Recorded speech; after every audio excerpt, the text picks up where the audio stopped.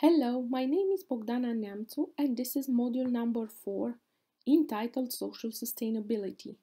The first lesson deals with definitions of social sustainability.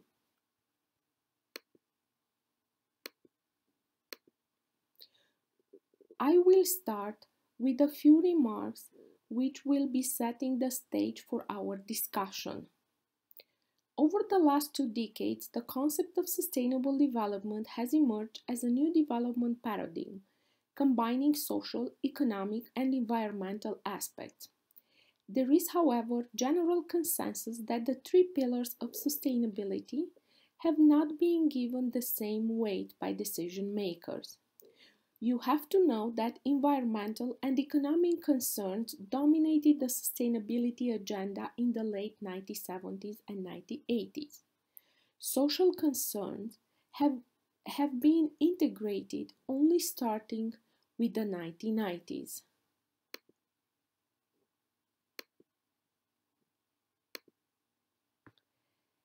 In addition to the social dimension, there are authors who discuss about other dimensions of sustainability. This could be the moral dimension, the technical dimension, the legal and the political dimension. It is interesting to acknowledge that these authors talk about the existence of a hierarchy among the proposed dimensions. The moral issues rank highest, followed by the traditional pillars such as economy, environment, and social equity, and final by the technological, legal, and political dimension. It is obvious that the integration of these dimensions is needed. However, it is extremely difficult to achieve it in practice.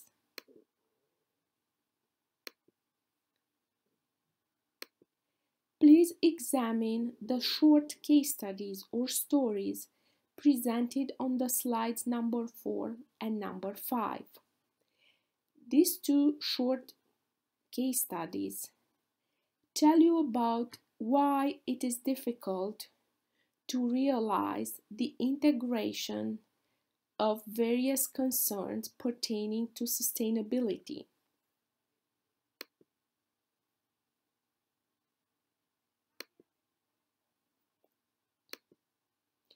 Along the same lines, which deal with the difficulty of integration, we have authors who argue that there is an inherent conflict among the dimensions of sustainable development. It is utopic, one author argues, to think that we can balance these three dimensions. It is easier to think about sustainable development as being socially constructed through a process of conflict and negotiation.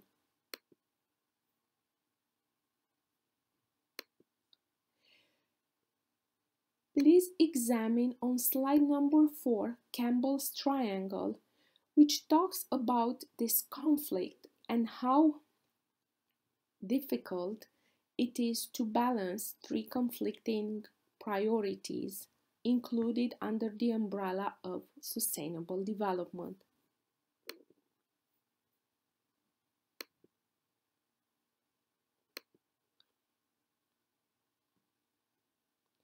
When we are talking about sustainable development, we are talking also about values and about how values act as drivers of social change. In a very broad sense, values are sets of priorities adopted by individuals or organizations, consciously or not, based on assumptions and perceptions about reality and life in general. These priorities operate then as motivators for human behavior which follows after these cognitive patterns. The three traditional dimensions of sustainable development can be viewed as a condensed set of values which should guide social change. There are authors who are currently talking about a transition or a shift from the economic perspective towards the ecological perspective. In the later perspective, economic values are just a subset of the social and ecological ones. Please examine on slide 9 how the mentioned author thinks about the importance of each of the values underlining sustainable development.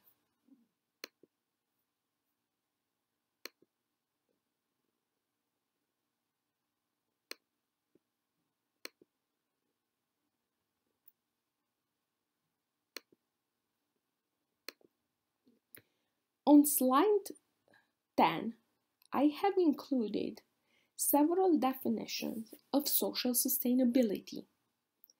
As you can see from the examples included in the table, various authors are stressing different elements of sustainable development social dimension.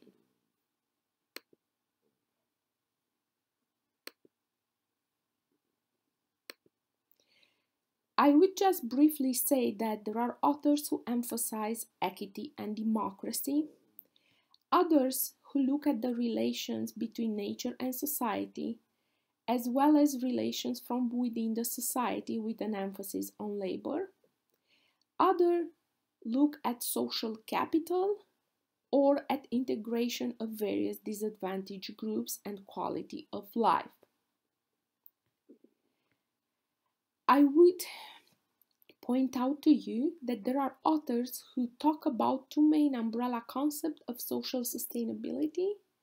These are social equity, meaning how equitable is the distributive process in a society, and sustainability of the communities, which means basically viability and health of the society in its entirety.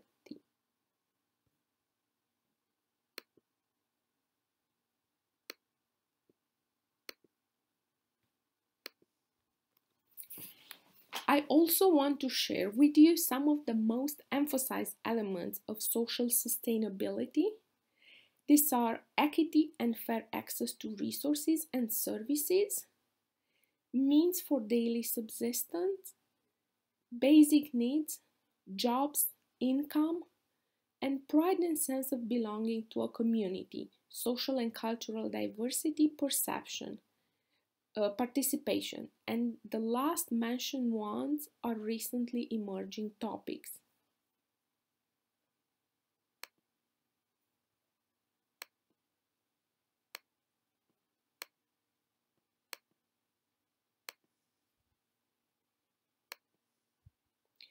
On slide 13, you can see that there are two sets of values or items associated with social sustainability. These are the traditional ones and the emerging ones.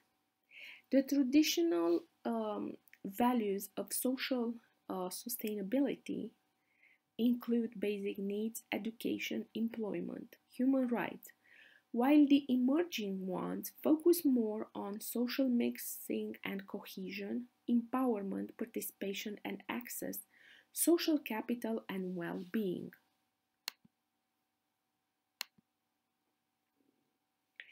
On slide 14, you will see the features of social sustainability based on the perception of various authors. Please read them carefully and see whether they are similar or different from one author to the other.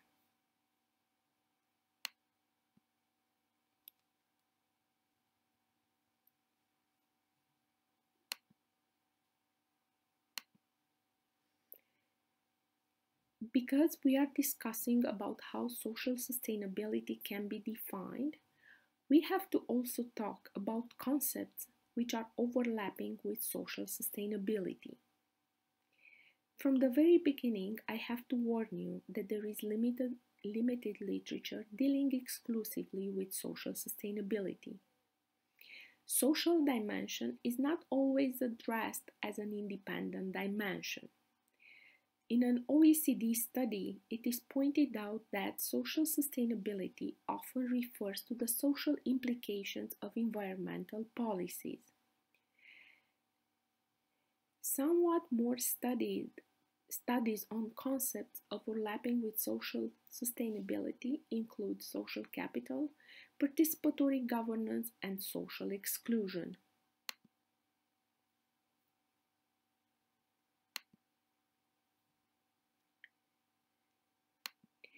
Please see on slide 16 as well as on the following slides.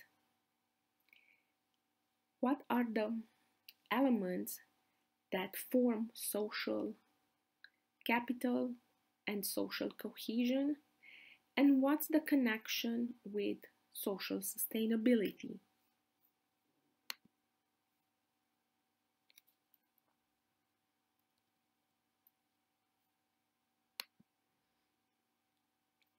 On slide 17, you have the same structure with suggested elements for social exclusion.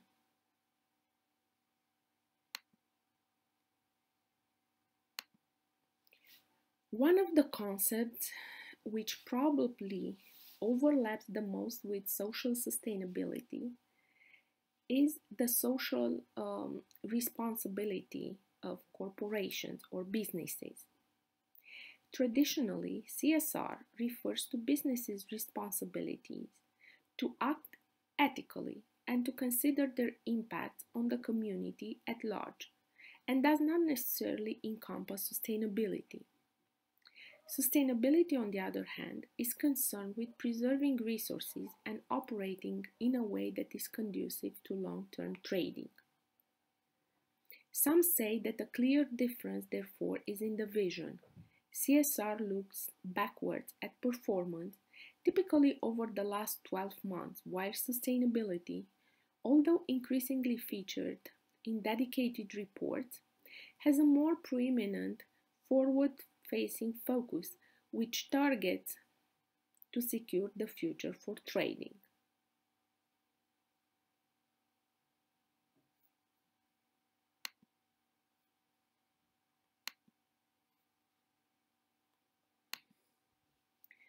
We also have, when we are talking about overlapping concepts with social sustainability, we have philanthropy and the term of social businesses. Corporate philanthropy is mistaken many times for corporate responsibility, but it is not the same, or to be more accurate, it is just one dimension of CSR.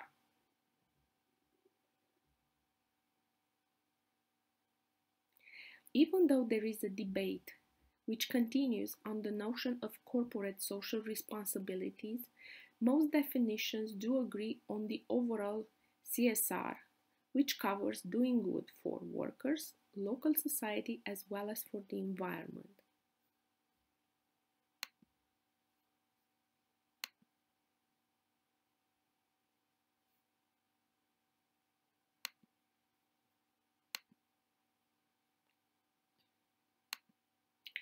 Please examine slide 20 and the next slide in order to see how CSR overlaps with social sustainability.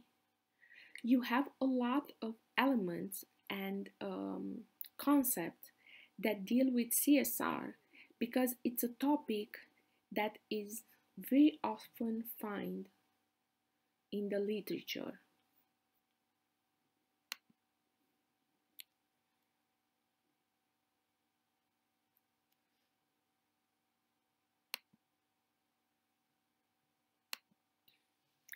As I mentioned before, an even newer concept is that of social businesses. It has to do with the creation of certain programs, such as the Grameen Bank in Bangladesh. The person who introduced this concept won the Nobel Prize for it. The Grameen Bank was established in order to provide microcredits to poor people as an alternative to conventional banking techniques. The aim behind this idea is to give opportunity to solve their social problems by encouraging them to be more entrepreneur.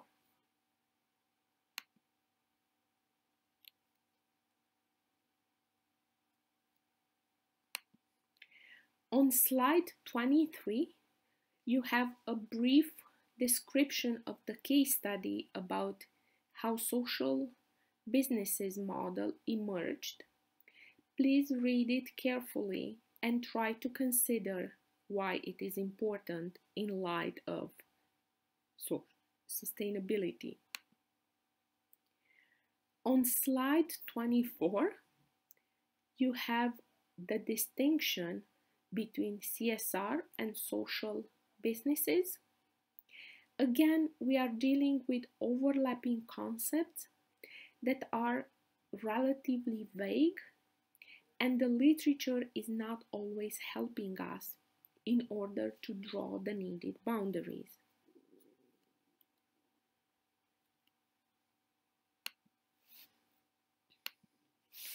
As for conclusions, I will briefly point out that the social pillar within the sustainable development concept has gained more recognition in the recent years. We can say that a shift was observed from the so-called traditional social themes such as education, employment, toward emerging themes such as governance, sense of place, social capital, and networks. I would say that in light of this change, the sustainability debate is often linked to urban environments and communities. This topic will be addressed during the next session that continues to provide critical remarks about definitions of social sustainability.